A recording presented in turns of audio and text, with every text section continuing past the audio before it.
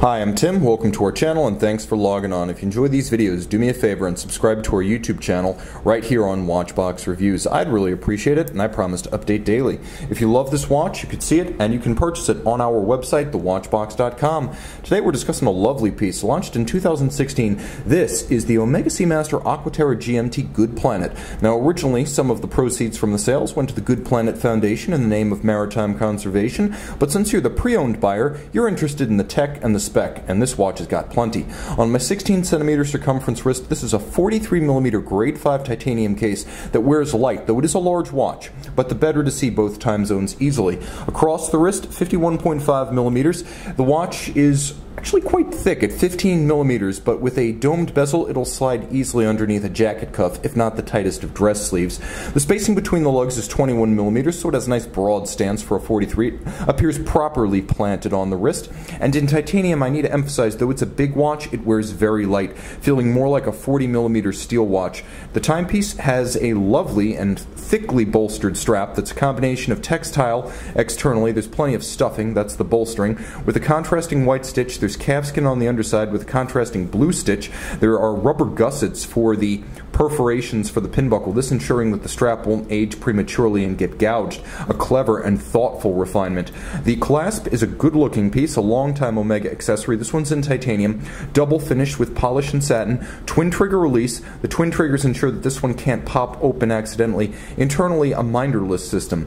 A minderless system, for those who are seeing this for the first time, allows you to tuck the excess length into the clasp, buckle it down, size it, and then there's no excess length visible externally, nor are there any strap minder loops, hence the term minderless system. The case itself is very fresh on this one, so the definition, the polish and the satin is easy to see, and the sharp break between the flanks of the case, which are sheer, and the lugs, which are beveled, is evident and quite well defined at all four corners. This is a case shape that's been around since the Speedmasters and Seamasters of at least the mid-60s, so it's a well-worn design that stood the test of time. Pre-2017, you can see there's a little bit more shouldering and sheer guard for the crown, and the crown is cylindrical rather than conical on the newer watches. Remember, this is a 2016 model. The dial is exquisite. It's actually a white lacquer. This watch was made before ceramic proliferated across all the Seamaster models, so it has a lovely glossy gleam. It looks almost like wet paint. All of the indices are applied, and a lovely blue, a metallic blue that matches the applique Omega logo and marquee, as well as the hands at center. A few splashes of red, including the metallic applied GMT lettering, as well as the hand of the 24-hour indicator that makes one sweep of the dial per day, settable independently from the local hour hand. And the watch with two setting modes. The first is stop seconds, so you can stop the seconds and synchronize the watch precisely to a reference time.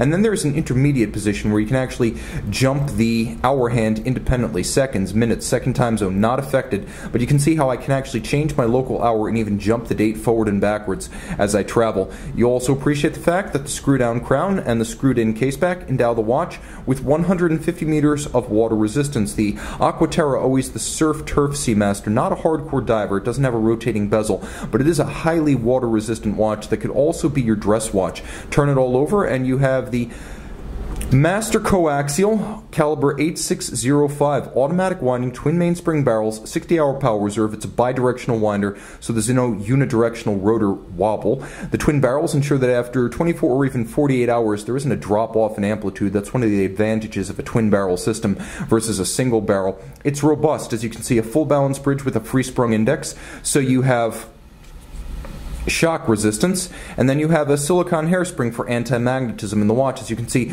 anti-magnetic to over 15,000 Gauss. And I'll also mention that the watch is effectively amagnetic in practice. You can see the shuriken-like coaxial escapement system just under its bridge, which is in turn under my finger, so you can actually see and appreciate the coaxial. It's a tangential contact system with a very minimal lift angle and very minimal parasitic friction, increasing the precision of the watch, reducing the wear, and also extending the maintenance intervals. Invented by the late George Daniels, a British independent watchmaker, in 1974. It was industrialized by Omega 20 years ago this year in 1999, and today it has the durability and the precision to realize all of the potential of the original Daniels system. Of course, you can see across the bridges Côte de Genève and spiral arabesque, and a combination of black polished and black oxidized screws for a unique aesthetic. And you can see that although it's machine executed, there's also handsome beveling of the bridges lighting up, as well as an engine-turned perlage of the base plate.